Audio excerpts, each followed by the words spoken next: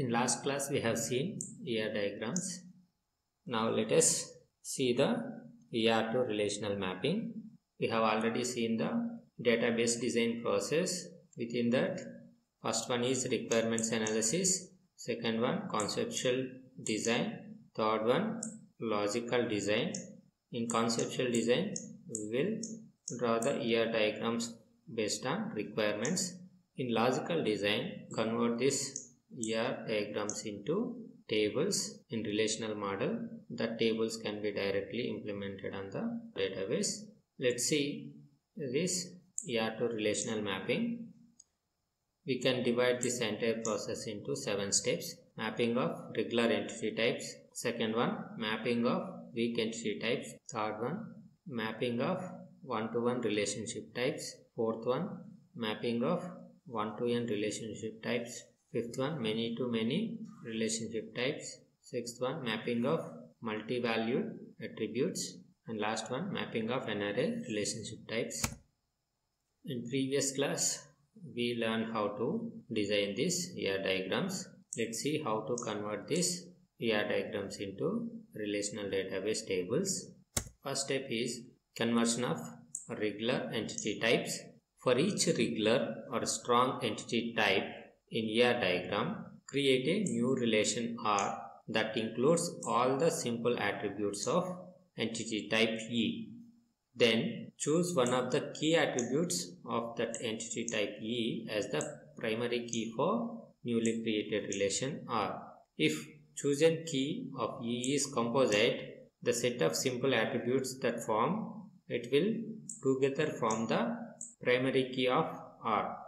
See here, strong entity means the entity which have the primary key is called strong entity. This employee which has the primary key SSN, and department which has the primary key attributes name and number, and this project is also having the primary key attributes name and number.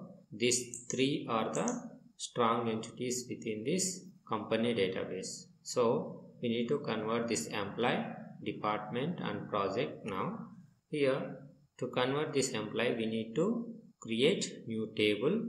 Then we need to include all these attributes in that new table. For employee, this name is composite attribute, so we need to include the simple attributes, first name, middle name and last name. Then SSN, birth date, address, gender and salary.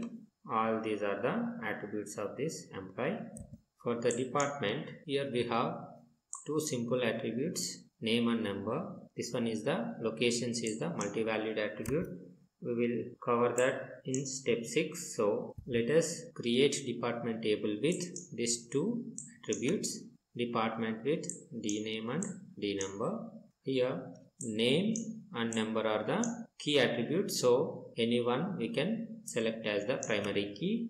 This D number selected as primary key, so it is underlined. Like that, in employee also SSN is the key attribute, so we make this SSN as the primary key in this relation. And then for project, we have three attributes, name, number and location. So with these three attributes we can create this project table. But see here, in department table, this name and number both are key attributes. We can select any one of them as a primary key.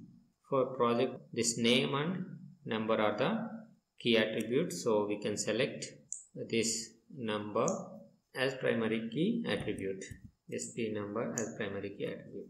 Second step, conversion of weak entities. For each weak entity, create a separate relation or include all simple attributes within that newly created table, or then include primary key attribute of strong entity as a foreign key in newly created relation R.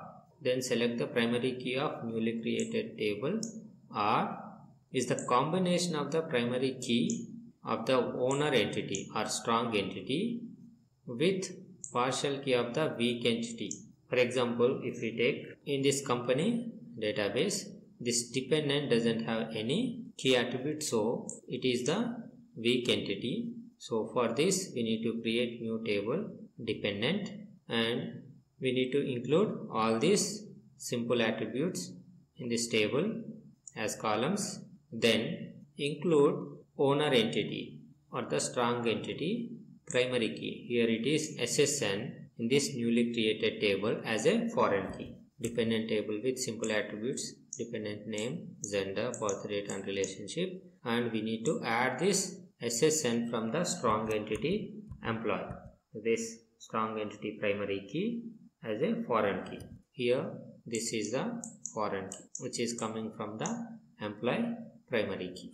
Now primary key for this dependent table will be combination of these two, foreign key of strong entity with partial key of this weak entity dependent name. This combination is the primary key for this dependent table. Then conversion of one-to-one relationship. For each one-to-one relationship, identify the relations S and T that correspond to the entity type participating in relationship, or modify one of these tables S or T. Choose one of the relations, say S, include the primary key of T in S as a foreign key, and if is there any relationship attributes, then include them in that table. It is better to choose the entity type with total participation in R in the role of S. Means we need to modify the total participation side entities table. In our company database, this manages is the one-to-one relationship. So we need to convert that manages one-to-one relationship. In this manages relationship, two entities are participating. One is employee and department. For employee we have already one table, and for department also we already created this table with two attributes. Now we need to modify one of these two tables, and let's say the two tables S and T. S should be the modified table. So choose S as department because here department having the total participation with this manages relationship. So modify this department table. We need to include primary key of this table T as a foreign key in this S. So primary key of employee table is SSN. We need to include this as a foreign key in the department. So we are adding that in this department table SSN, because this is the SSN of the manager, so we are renaming it like manager SSN. Here we have one attribute for this relationship type, so we need to include that in this modified table department. Conversion of one-to-many relationship. For each one-to-many relationship type, modify the many side table. Then include if any attributes are there for that relationship type. In our company database we have three one-to-many relationships: supervision, controls and works for. Here we need to modify inside table. Suppose if we take the works for, this employee should be modified. If we take the controls, this project should be modified. Means this project should be taken as role S, means modified table, and this should be taken as role T. So let us convert these three. Let us first convert this one works for. We need to modify this inside, so we need to modify this employee table. We need to include this primary key of T side as foreign key in this employee table. Employee table is this one, so we need to add foreign key department number, which is coming from the department table. This is the foreign key. And second one, this is also one-to-many relationship, so we need to modify inside. Here one side and inside both are employee, so we need to add primary key of this SSN in this table itself, but which is the supervisor SSN, so we will add this SSN primary key of employee as foreign key here as foreign key. We converted this works for and supervision, and controls is also one-to-many relationship, so we need to convert this one also. We need to modify this project table, means we need to include this primary key of department in this project table. Project table, initially it has 3 attributes. Now we need to include primary key of department. So this D number is included as a foreign key from the department table.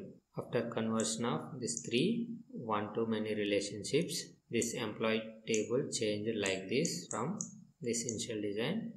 This project added with the D number attribute. For these 3 relationships, there is no relationship attribute, so we no need to include any attributes in that relations. Fifth one, conversion of many-to-many relationship. For each many-to-many relationship, create a new relation S, then include primary keys of the 2 participating entities as foreign keys in the newly created table S.